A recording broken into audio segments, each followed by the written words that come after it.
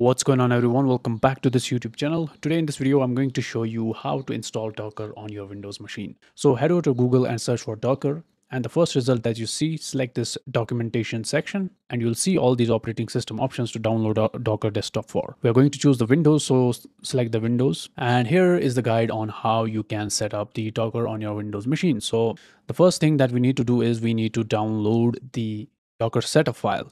So I'm going to choose this Docker desktop for Windows x86_64. So click on this one and you can see it starts to download the exe setup for us. In the meantime, if we go down here, you will see that we need to have WSL version 2.1 or later, and we need to have Windows 11 version as per this requirement. And we need to turn on the WSL2 feature on Windows as well. So let's see how we can do each and every one of them. So the first thing I would suggest you to do is press Ctrl, Shift and Escape key. This is going to take you to your task manager, and in here click on this performance tab and click on CPU.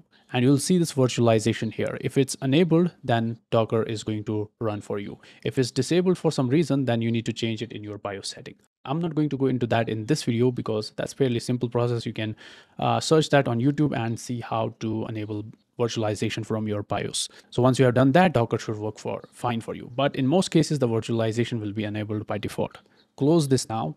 Now we need to check one more thing. Go to your search bar and search for turn on Windows, and you'll see something like this: turn Windows features on or off. And in here, scroll down till you see Windows subsystem for Linux. If it's not checked for you, make sure that it's checked and then click OK. It's going to apply the changes for you on your machine. Once that's done, what you can do is you can go ahead and simply open up the installer. Now it's going to unpack some files for us.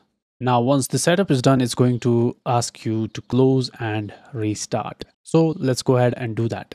Here we are back from restarting our PC. You will be greeted by this. So you can either sign up with your Google account or you can skip it. So I'm just going to skip it.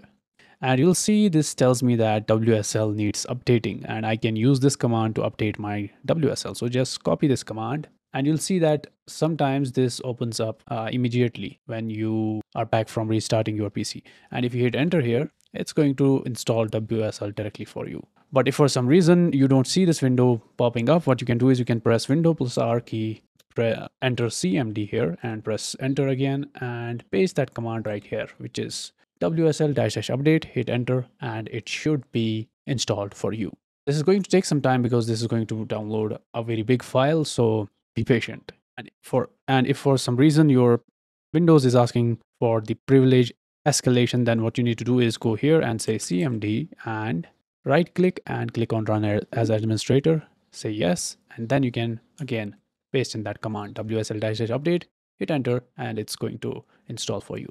Okay, once the downloading and installation is finished, we can simply go ahead and press any key to exit this. And now we can click on this restart.